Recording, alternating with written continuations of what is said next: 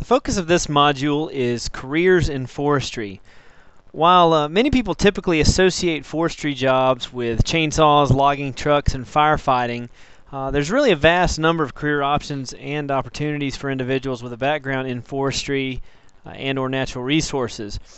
Within the activities in this module, I've included a folder that I hope you found already with links to a number of federal and state agency websites, private industry websites, and other job searching sites related to forestry. And hopefully as you browse through these sites and look at some of the various career options available, you see what a wide array of options there are for someone with a degree or with experience or background in forestry. The largest employer of foresters is the federal government. Managing 193 million acres of public lands takes a lot of manpower, and that approximately 30,000 people work for the Forest Service, and granted, these agencies hire individuals with other skill sets as well as just foresters, like accountants, IT personnel, human resource personnel, etc. Other federal agencies such as the EPA, the Fish and Wildlife Service, and the National Park Service also hire folks with a forestry background for the needs of folks with those skill sets for those organizations. There are also a number of opportunities with state forestry agencies, and these include county forester positions and positions with other state and local offices or branches involved in more local management of natural resources. County foresters are typically part of the state's cooperative extension system and are state agency employees. And many of these state agency positions are actually federally funded through long-running national initiatives or policies that were established. Hopefully you remember from Module 1 the Clark-McNary Act, which was responsible for establishing a extension system to engage private landowners in management of forest resources on their lands. Today, many municipalities have positions open for urban foresters, and sometimes the actual position openings are for arborists, but mainly to manage trees and wild areas in town parks and recreational areas, to help deal with downed tree removal after storm events, to deal with pest outbreaks, or to choose desirable species for public projects and be engaged in the planning process for greenways, bike trails, and other recreational areas within municipalities. Private industry, which includes sawmills and lumber mills, all the way up to multinational corporate entities such as International Paper, Weyerhaeuser, and Georgia Pacific. Sometimes private industry might get bad press due to ecological impacts of their practices, but for the most part, they have their act together and invest a lot of money when it comes to research and state-of-the-art timber management, as well as their productivity and greenhouse operations.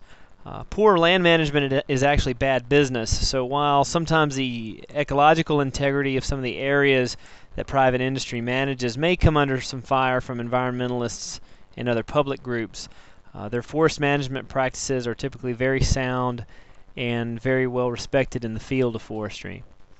There's also lots of jobs available with these with companies in private industry. Consultant foresters work with private landowners to prepare management plans, assist with timber sales, and provide landowners with other management strategies based on the individual goals of the landowners. Many of these consultants are certified foresters who have bachelor's degrees in forestry and have passed a state licensing test or requirement to receive certification. And these types of consultants sometimes work hand in hand with agency personnel to provide private landowners services on land or on their own land. Other employers of foresters or folks with forestry backgrounds include the forest products industry, and this industry typically hires a lot of chemists and industrial engineers. Universities hire folks interested in research, in policy studies, economics, and teaching. And another employer on the international side of things is the Peace Corps.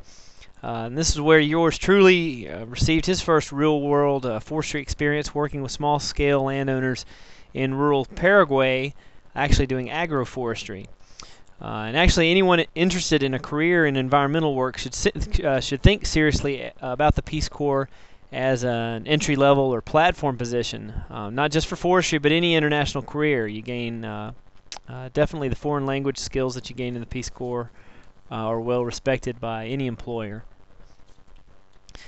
The expected skill requirements of entry-level foresters are kind of what one would think about, or the requirements that you would really think about having anyway. Knowing how to take an inventory of timber on an area, to estimate profit, and you can really see the main skills that you have coming out of school or being able to do these things. Understanding how to harvest trees, making recommendations on tree rotations, recognizing disease and insects that are affecting stands of trees, and also giving wildlife management recommendations.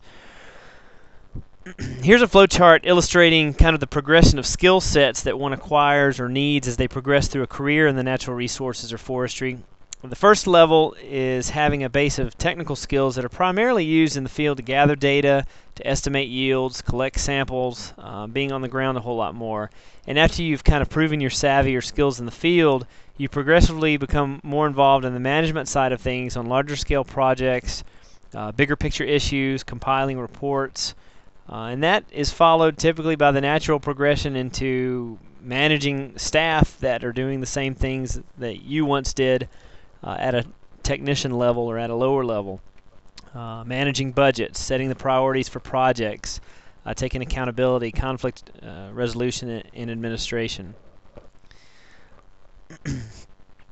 Some typical entry-level jobs for foresters, either in private industry or with a lot of the agencies, include timber cruising, and appraisal and inventory, working on a fire crew. A lot of foresters get their start on firefighting crews, marking timber, helping out with the harvest of trees, learning how to delimb and buck trees, and use equipment. Also measuring trees on the lot in the logging yard to measure volume, inspect stands for wood quality and disease, managing a crew or being on a crew for planting trees after a harvest, as in reforestation. And here are a few of the careers that folks with a forestry background can end up pursuing beyond those entry-level positions. As you see, most of these do go beyond toting a chainsaw or putting out fires. Wildlife biologists typically have backgrounds in forestry. Law enforcement officers, your game wardens, your park rangers. Besides a law enforcement background, they also need to have some type of background or skills in the natural resources. So these are a few of the careers. There are a wide number available, and hopefully throughout this module you've picked up some of that.